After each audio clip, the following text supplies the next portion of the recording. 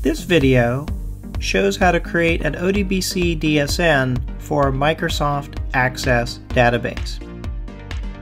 FmPro Migrator uses a default ODBC DSN named Example ACS DSN for source access database files. This name can be configured for each table by double-clicking it on the Tables tab of the Migration Process window. The Table Details window will open, showing the configuration. For this video, the default source ODBC DSN name will be used as you see it here.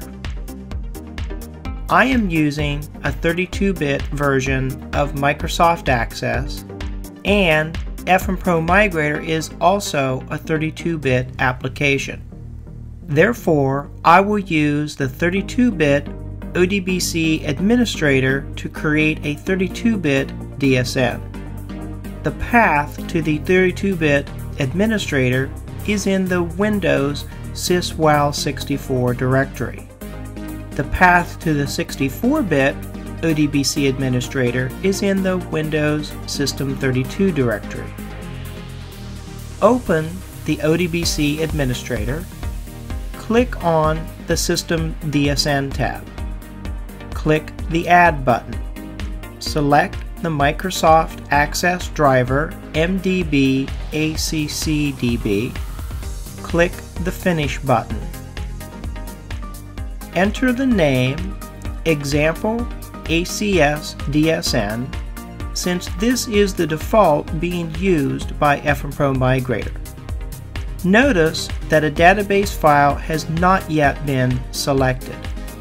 Click the Select button, navigate to the Access Database file name and select it.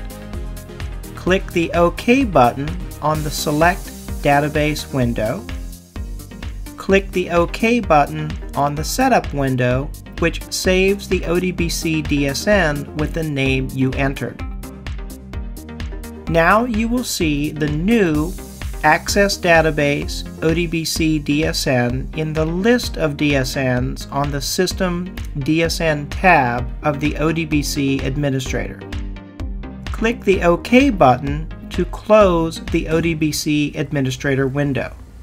Your new Access Database DSN is ready to be used by FmPro Migrator.